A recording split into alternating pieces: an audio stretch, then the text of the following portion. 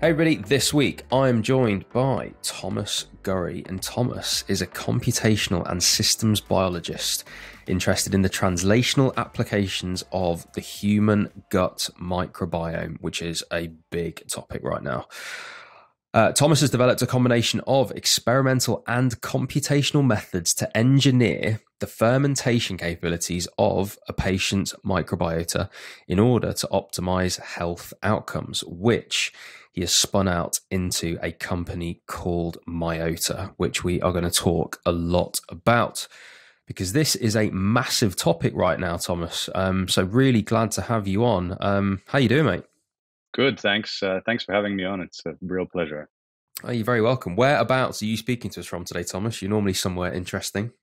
Well, I'm dialing in from the lab in Geneva. So we have our commercial office in London, and that's where we do most of our business. But we do our R&D in the lab in Geneva, and so that's where I'm sitting. Behind us Amazing. is some crazy machinery. Nice. Wet lab stuff. Interesting. It's been a while since I've talked about some like deep science, but I have read, I'd say, a fair amount about what you do because it's incredibly interesting. And obviously it all starts with your research. And so rather than me butchering this explanation, and I'm sure we'll get onto the research at some point, but why don't you start at the beginning and tell us a bit about your story? Sure. So starting at the beginning, I grew up in Switzerland. Went to an international school, and actually always loved science. But it took me a while to figure out that it's something that you had to formally study to do any damage in, and ultimately ended up studying biochemistry. I went to the UK for that, studied biochem at Imperial.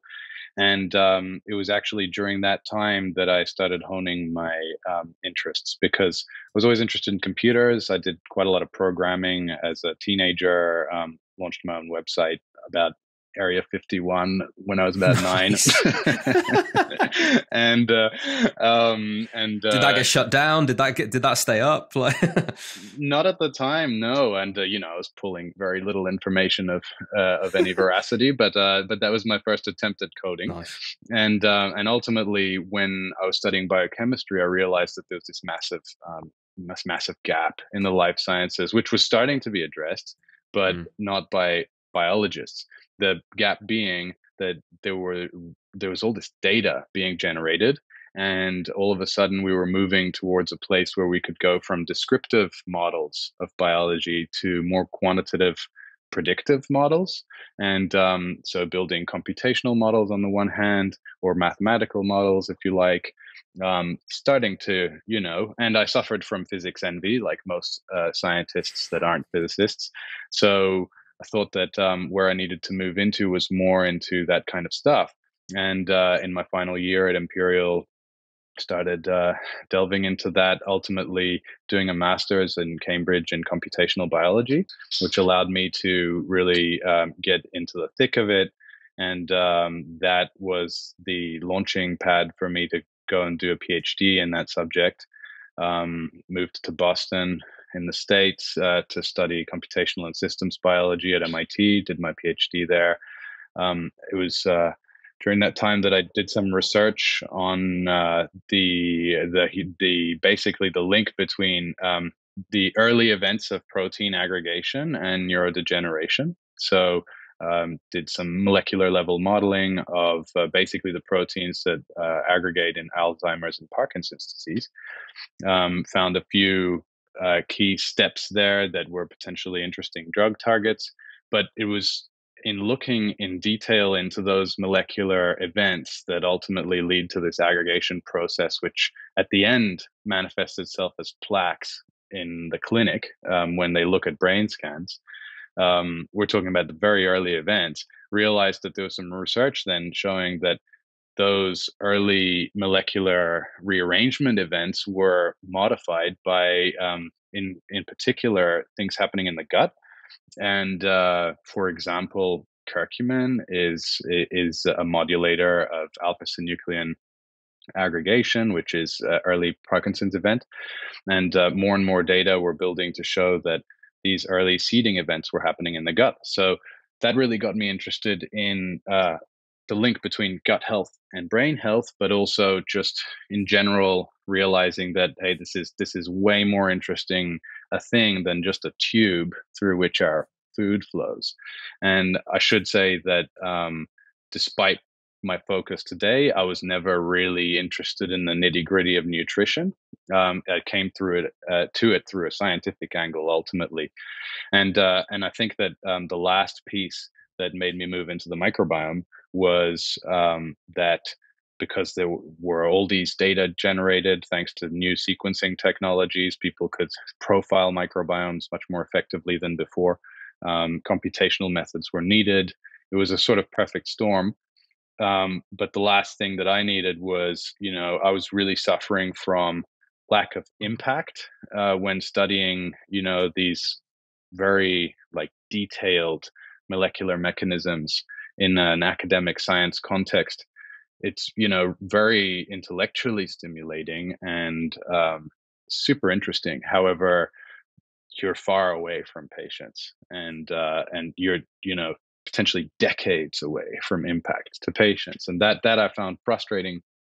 So moved into the microbiome field where translational application is almost immediate because you can work with human patients right away. You can analyze the microbiome non-invasively from stool samples and such.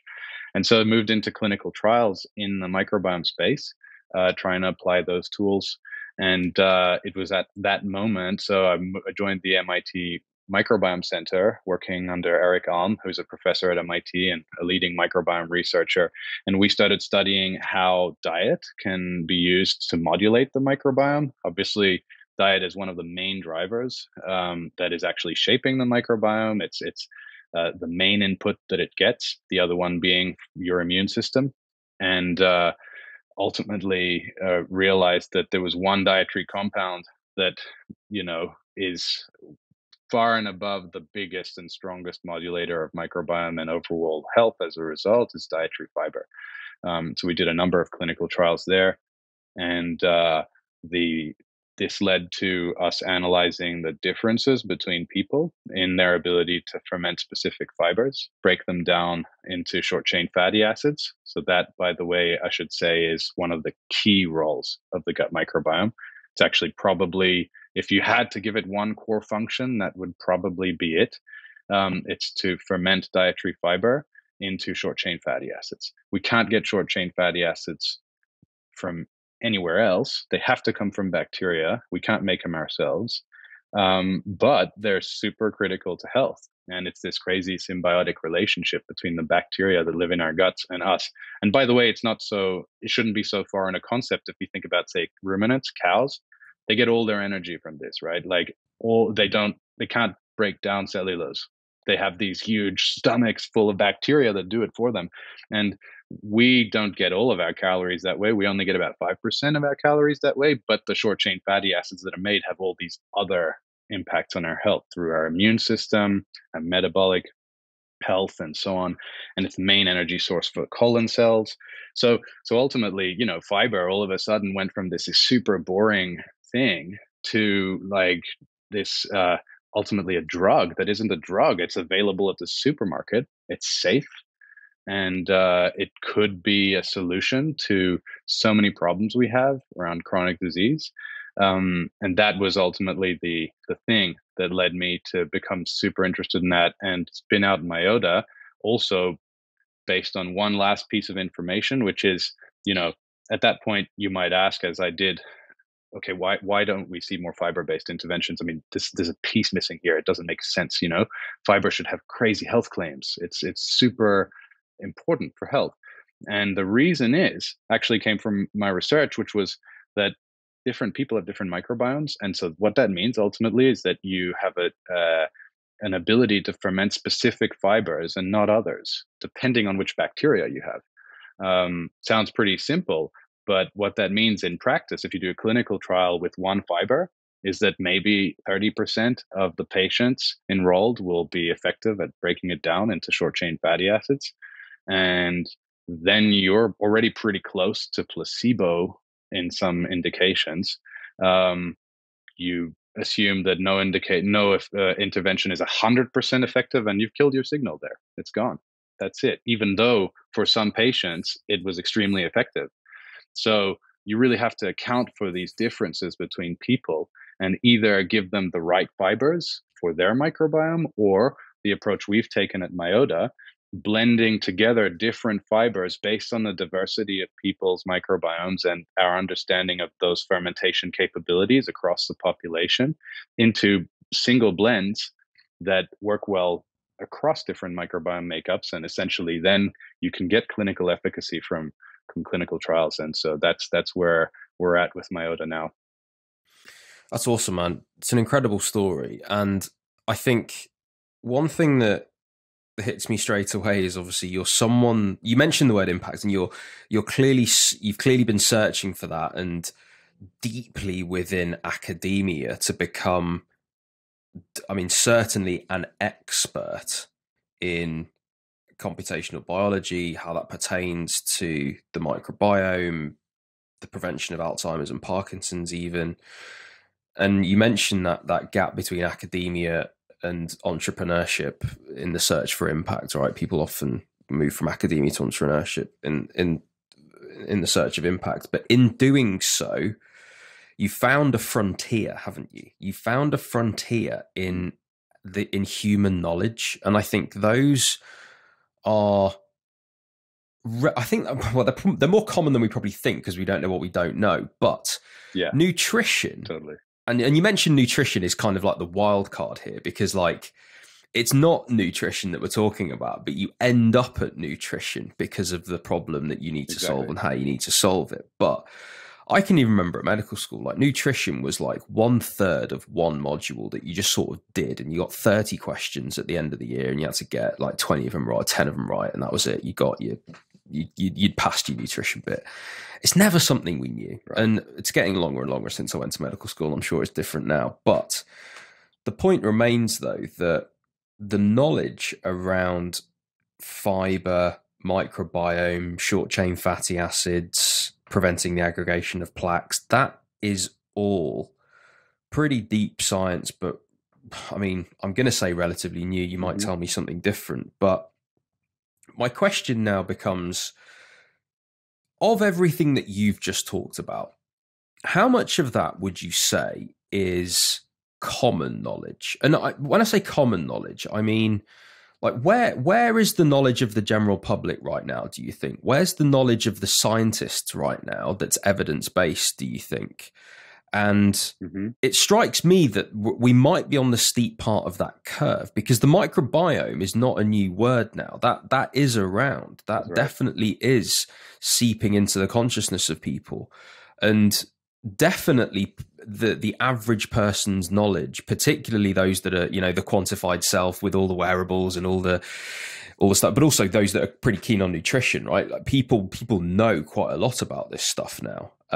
Or certainly increasingly so.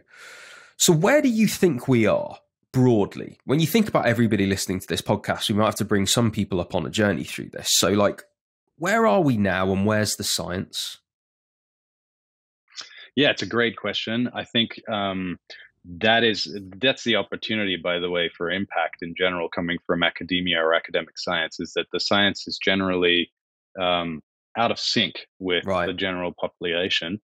And the ivory tower thinking means that, people worry about grants and publishing papers and trying to generate new impactful science, but not necessarily translating that into the real world. And so that's where my answer comes from, is that ultimately, I think the state of microbiome science now is, I think it's still an extremely exciting, exploding field, but it's also, there was about a 10-year, 15-year period where people were just basically measuring the microbiomes of everything and writing papers about that, looking at correlations between things. And you can always find correlations, right? So that's the first problem that the field hit, which every field encounters at some point, big data in general. Correlation is not causation. And so you can find correlations between microbiome makeup and such a disease. but that doesn't tell you anything. It might be related. For example, some diseases change the way you eat, and that affects your microbiome. So maybe it's coming the other way around, you know?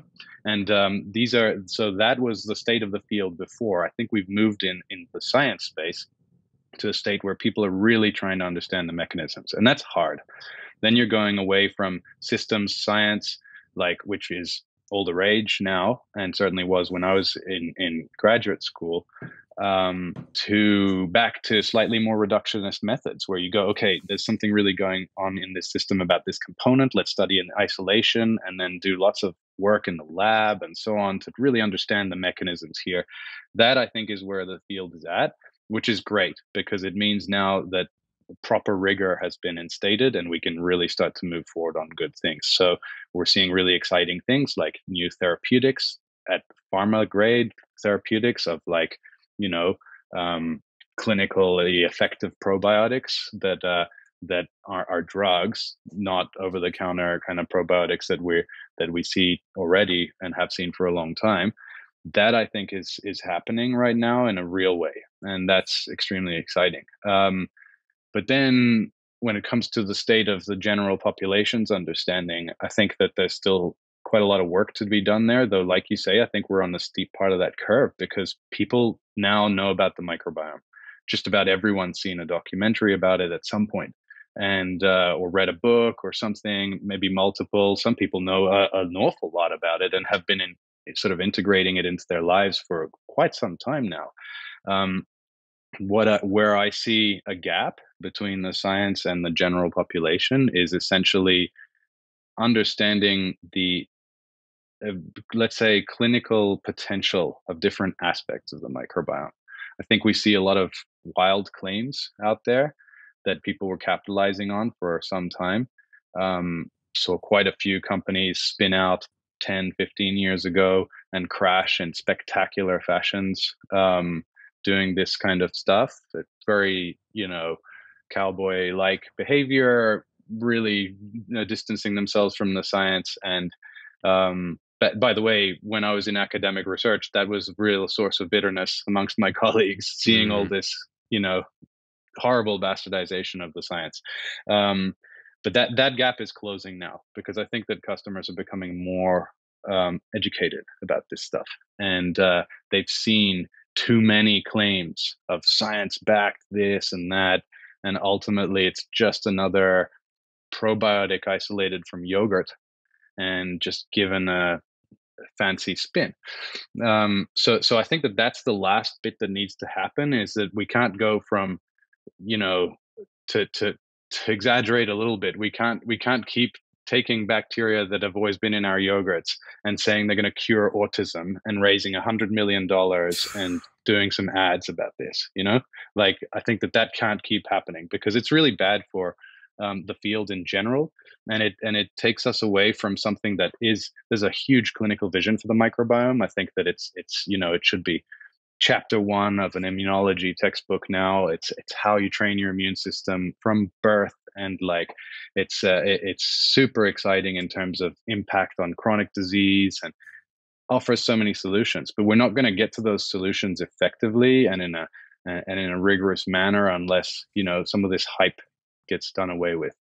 And the last piece there is that I think that investors and people like venture capital funds, they also were victims of that first wave of hype, and I think they're much more savvy now. So I believe that actually, despite the struggles that the space has gone through in the last few years, we're actually at a really exciting time where I think that in 5 or 10 years we're going to see just much more interesting microbiome based solutions, and not based on just correlating stuff on some data set that doesn't mean anything, if you see what I mean. Yeah. So tell me about your research specifically, and start at the beginning for me in terms of fibre being turned into short chain fatty acids and how that relates to plaques, protein aggregation, neurodegeneration, Alzheimer's, Parkinson's disease, because this is really exciting science.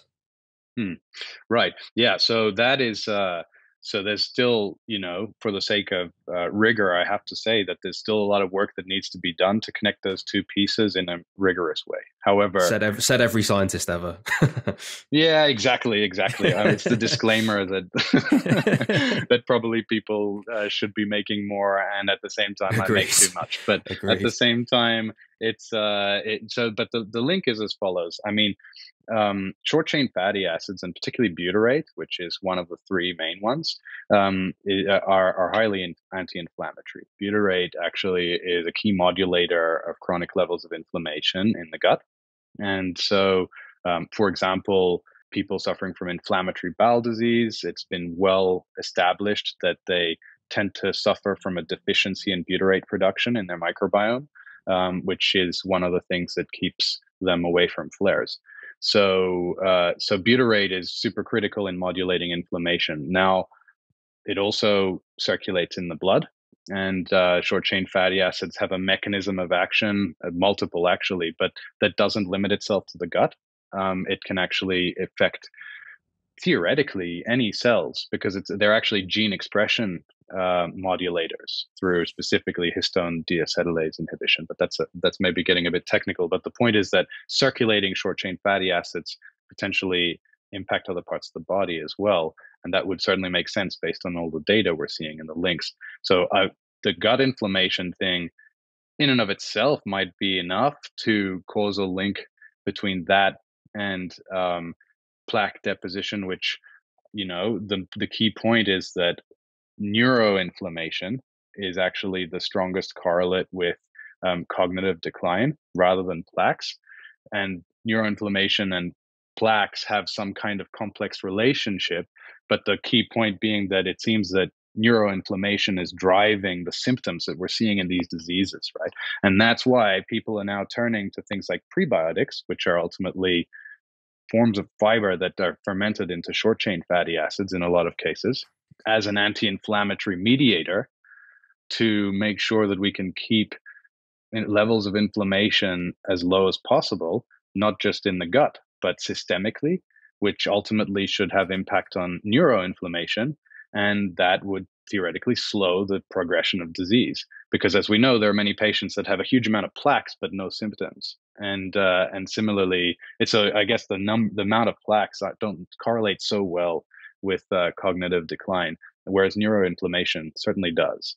And so I think that's the super exciting link. And it turns out that inflammation is linked to so many other diseases: depression, anxiety, even diabetes, but inflammatory bowel disease, of course, arthritis. And so actually modulating inflammation through something as simple as fiber in the gut is a potentially extremely powerful approach to preventing these diseases or managing their progression.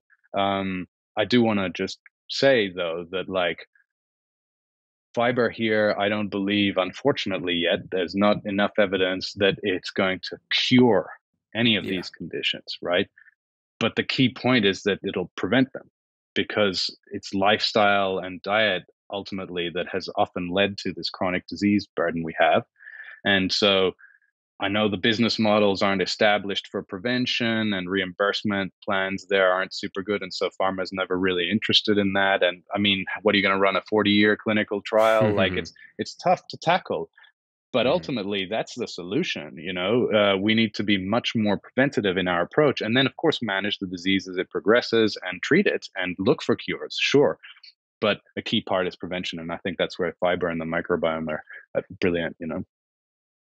Yeah, and it is probably worth saying that so many of those things are multifactorial, and this is obviously one part of a broad spectrum of things that can prevent and, dare I say, treat, particularly when you talk about clinically effective probiotics and things like that. That's super interesting. Right. But I think there is something in that, though, which is the average person, or even the average clinician, might not be thinking right now in the right way. If we fast forward 20, 30, 40 years to where this science goes, we might be looking back at a time where we were leaving so much on the table by not appreciating the value of the microbiome and gut brain axis and Right. all these different things, because it feels almost like we're on the precipice of something. And I think there's always a couple of different things. I mean, it's really interesting to me actually that you talked about the business models and things like that, because I think so much of the new science pertains to, and the new trials and the new ways that we think about doing things pertains to prevention. And you're right, it's incredibly difficult out the gate to just produce the business model for prevention. And so the burden of the testing tends to fall on those that are willing to put their hand in their pocket to optimize their health. And Exactly. Arguments aside about high income versus low income and disparity and equity and equality, there's all of that we've talked about on this podcast quite a lot. But ultimately, that is where a lot of this is being done and tested for those people that put their hands in their pockets and do wish to optimize their health. But seemingly there's a lot of ground to be made. And I think that's I guess the point I'm trying to make here from what you've said, which is that there's a heck of a lot of science still at this frontier. There's still lots to do. Even the bits that we've done a bit of, there's still plenty more research that we can do to define things. But it seems like there is a large amount to be done and a large amount to be gained from people doing this. So I think what we're talking about here is broadly flipping this whole disease and treatment thing on its head and thinking prevention before disease. And so, given what you know and understand about this, how important is that? And how important is that translation element? Because you mentioned that the science is further ahead than I suppose, public discourse. So how important is it that attention is now drawn to that more translational element? And I guess that's where myota comes in, right? And what you've tried to do, because this is your attempt at doing that in this element. And so, yeah, I guess how important is it? And I suppose the answer is important enough to start a company. So like, talk to me about that. Yeah, it's a great question. I mean, I think it's actually fundamental, and that's where the gap is between science and the general population, and where the general population is not being served by science. I think we saw it parenthetically in the kind of climate space, right? Scientists have known for too long that we have a serious, serious problem, and they've been saying it. And I don't want to act like scientists haven't risen to the task. They've been trying their heart out to try and get people to understand, but their channels aren't effective, and it's not their forte, communicating science or even translating it into real world solutions. That's just not what they do. And so there's a real problem there, because I think scientists have so much to offer, and clinicians are doing a lot of research in the microbiome right now. And in fact, it's a translational field by definition almost. And so clinicians have a super important role to play with scientists combined. But the key element is that they need to start communicating this stuff to the wider public, not just in clear terms that they can understand, because I think that that's where a lot of it gets lost, is that they oversimplify it into messages that can be either exaggerated, overblown, or spun in pretty weird ways that like result in kind of dubious companies and people trying to capitalize on that opportunity. So I guess what I mean is that like making an effort to, my view is we should give people a little more credit. They're not that stupid, they're able to, I love Carl Sagan's example of this, that like, the average American is able to understand baseball statistics extremely well. And this is complicated stuff. It's sure they can understand science. The problem is you have to show them why they should bother, right? And I think that this is what matters. We know now how much diet can play a role, and we know how the microbiome can play into preventing these diseases.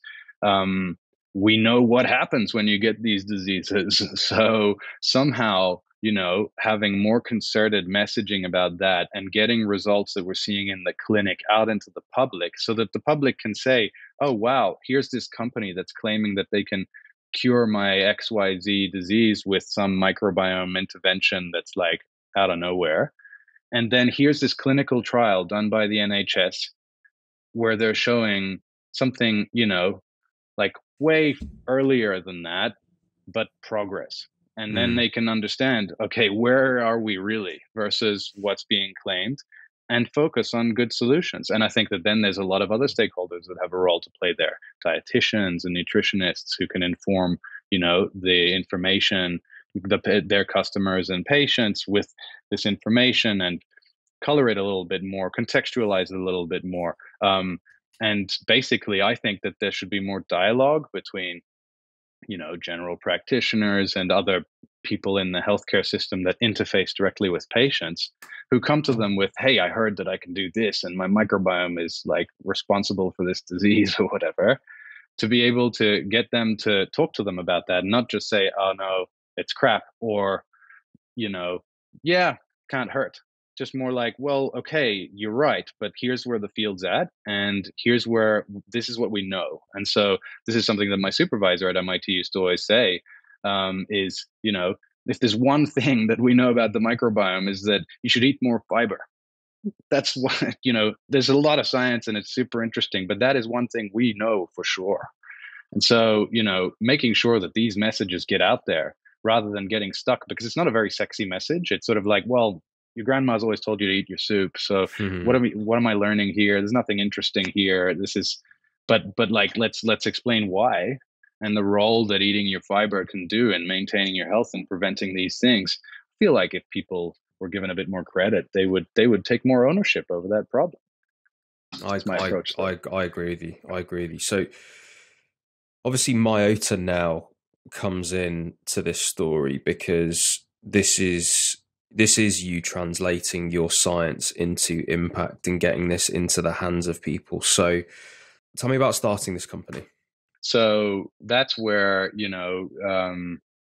that's what I was trying to get to, is this whole, this, we've got this potentially extremely effective, not just effective, but impactful intervention in fiber.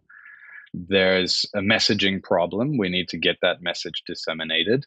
And more importantly, I think, and this is where startups come in, there's a business model problem. There's no real business model there. There's no reimbursement scheme for some preventative nutrition thing.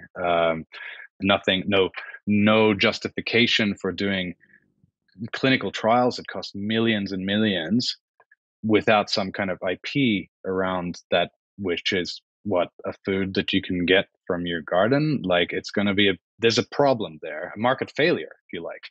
And so that was what excited me, is like, wow, there's this super impactful piece of knowledge that, academic science has come up with now, and it's well validated, and we're learning more and more, but, it's ready for scientists can work on this for 50 years, but the information's ready for the public. That's for sure, And so first, get that out. Secondly, why hasn't it been more effective? Well, because of what I mentioned at the start, people are different. They have different microbiomes, and so you have to give them the right blends of fibers to make sure that they can actually benefit. And that was the piece of knowledge that came from the lab that was like, okay, cool, we can have some impact now. We can explain why these trials don't work and why we can make trials effective, and and show that this stuff can really work. That was all playing into it. But the real challenge there was, okay, so how do we build a company out of this, given that you can't really protect fiber? And so there's two approaches to that. There's either you take the marketing approach and say, well, we're not going to protect anything. We're just going to grab as much of the market as we can and generate a profitable business there. And then hopefully things will work out. Or, and I think a lot of people are taking that approach, and I don't want to, let's say, be critical of that approach too much, because they're ultimately working towards the same thing, but it doesn't address the market failure. There's no protectable asset here. And we've seen this with companies like Uber and stuff, where they just, get a lot of hype, but there's no protection around what they do. And so there's nothing stopping other entrants into the market. And then it becomes this crazy price war. And it's not really,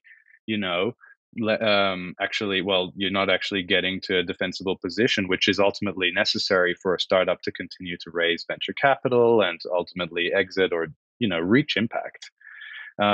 So the other approach is to find some kind of defensible blend of fibers. and that is where we've taken our approach, which is to stay really close to the science. Sure, we offer our products direct to consumer, and we do that to understand how people interact with it. We get incredible feedback that keeps us going in terms of the impact it has on people's lives, and all of that is great. And we can collect real world evidence from our customers, but ultimately focusing on, okay, how do we understand people's differences in their ability to break down fiber and combine that knowledge into blends of fibers that work for everyone? And two, how do we get that, which is ultimately something that can be protected through patents, for example, which in and of itself is rather a weak position because someone can just tweak it a bit and then it's pretty effective, but like different. Combine that with clinical data, do clinical trials, have efficacy data in particular indications so that we can make the case to stakeholders, payers like the NHS, insurance companies, and so on, who have a real, impetus to find cost-effective solutions and subsidize them where they can. We need to do that through clinical trials. And ultimately, those data combined with a particular formulation, which is ours, is a protectable asset. And it's something that can be then incorporated into foods. And then you have a food that has a health claim from, say, the European Food Safety Authority that says that this will prevent progression of diabetes or something. I mean, that's the potential of fiber. But in order for that to happen, that health claim has to somehow be protected. Otherwise, no one's going to finance the trials. They'll just wait around for someone else to do it, and no one's going to do it because it costs a lot of money. And so our strategy at early stage was really trying to both get the science ironed out to something where we can have good blends, but in parallel, working on that business model and essentially IP strategy to come to a place where we could spin out myota and know, okay, we can go out there and we can really build something that is an asset for stakeholders in the healthcare system and investors who want to put fuel behind this. So that was really the biggest part of the early stages of the journey, I would say. So the defensible blends, they are made based on what? Because looking at your website, you've got a few different blends for different things. So how are you making those blends? What are they, I suppose, made up of? What are the different results you're expecting? Or are you looking at it in terms of target, I say customer, but patient, user, whatever, however you define that. But like, sure. Is it the person receiving it that you're grouping around, or is it the mixes and the formula that does a certain thing? How do you play that? Yeah, I mean, it's a great question. The thing is that the short chain fatty acid angle, namely boosting short chain fatty acids through specific blends, can be addressed by essentially understanding how different people ferment fiber into short chain fatty acids and how their microbiome plays into that. So you're optimizing for the most amount of conversion into short chain fatty acids, right? That's what you're optimizing Exactly. Well, for. so that's one part. Exactly. So that's one piece of the puzzle, which that optimization, it gets done by studying lots of people and seeing how different they are, what are the best fibers to combine in what proportions, so that the mix is effective across the most people. But that only gets you to short chain fatty acids. The problem is, or it's not a problem, but rather the sort of missing piece is that there are other things that fiber do. For example, fibers are modulating postprandial glucose response. So when you eat, you have a sugar spike, and you can measure that these days with, a continuous glucose monitor. When you eat fiber, and these are health claims that have been well established and are available from the European Food Safety Authority, you're allowed to use them if you have the right fibers in there in Europe, which is that it regulates these sugar spikes. And we found that, that's certainly true. But like, what that means, that's not actually happening through short chain fatty acids, because short chain fatty acids get generated over hours in your colon, and it's more of a chronic effect.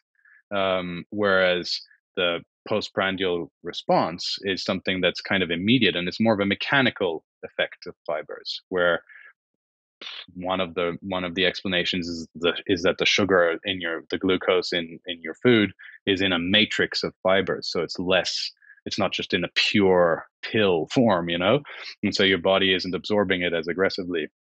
But that those are benefits of fibers that we shouldn't overlook. And so we're about trying to leverage all the possible benefits of fibers, and that's how we've then tailored blends to different needs. That's not to say that they are exclusive to those needs, but rather optimized to them. They all come from the same Mm. core. And so one, for example, is optimized towards metabolic health. And that's one that we do clinical trials with in a sort of diabetes context. That one leverages both the short chain fatty acid potential to regulate insulin sensitivity and metabolic parameters like that, and the sort of post meal sugar spike question. And we combine both of those into that blend. The another one is all in on anti-inflammation, our immunity booster mix, which is really just all about short chain fatty acids there, at the expense of the mechanical benefits of fiber, which also are, by the way, really beneficial for things like bowel movement, frequency, and regularity. Another great thing about fiber, and what people have called for ages roughage. It's Mm. this is another important aspect of fiber. And if you want to go all in on short chain fatty acids, well, the most fermentable fibers aren't the ones that give you those benefits. So that's a mix that's tailored more towards that. And then you've got another dimension, which is people suffering from irritable bowel syndrome. IBS is, obviously a massive burden in a lot of countries. It's not one that's taken super seriously by the healthcare system either. So there's a real pain point there. And people are hyper motivated to try and find solutions. The real issue that we try and address with that mix is that the solutions for IBS right now have been to basically take out anything fermentable from your food, the FODMAP diet, low FODMAP, right? And take everything fermentable out so that the microbiome doesn't ferment them and create this gas accumulation, amongst other things, and then reintroduce things slowly. And that's fine, but the problem is when you do that, you're starving your microbiome, and then God knows what else you're doing to your body in the process, right? So there needs to be somehow a way of restoring the food for the microbiome, namely fiber, in the context of someone suffering from a much more sensitive gut. And that's why we've developed a low FODMAP fiber mix that we know from our lab is fermented into short chain fatty acids, but more slowly, so that it doesn't create this huge accumulation of gas that is very uncomfortable Mm. for people with very sensitive guts, but still creates short chain fatty acids. So you benefit from those health outcomes and feeds your microbiome, so you don't get other impacts there. And so that actually is the third blend. And essentially, if you like, they're all tailored to particular needs. But if someone picked one at random, they would benefit. That is the truth, I think. So it begs the question then around personalization, and is the business model there for an individual to have their microbiome tested to figure out, is that the what would be the most optimal, what would be the perfect mix for me, if hey, like, this is what my microbiome's doing and this is what I want. Or maybe you don't even need the this is what I want, but you can just tell it from the microbiome. Is that business model viable? Well, it's a great question. Actually, that's one of the places we started. Um, Certainly, the science is there. What I mean by that is actually we have IP on this, and we've studied this from our database. We built machine learning models that can predict which fibers someone's microbiome is good at fermenting into short chain fatty acids, which means then that, oh, well, you can combine them in a certain ratio, and then they've got the personalized mix that's ideal for them. True. But then there's the business model problem, like you said, which is that personalization is hard, as many companies know. Um, you're talking about a huge operational burden. You're slashing your margins in a major way by having to weigh these things out. And unless you've got the scale and level of automation to pull that off, it no longer becomes cost effective, is I guess my point. And so then you're looking at a trade-off between cost efficiency and maximum impact versus precision and essentially the highest degree of clinical efficacy in that single patient. I happen to think that you can get a lot of the benefits from a blend, which compared to not having one at all. So that's why I feel very comfortable putting personalization aside as a development thing that we are developing. How are we going to get to personalized fiber mixes? But still leveraging this diagnostic technology, which we've developed and we're going to be launching shortly, is a microbiome kit that allows you to measure your microbiome and which fibers it's best at fermenting.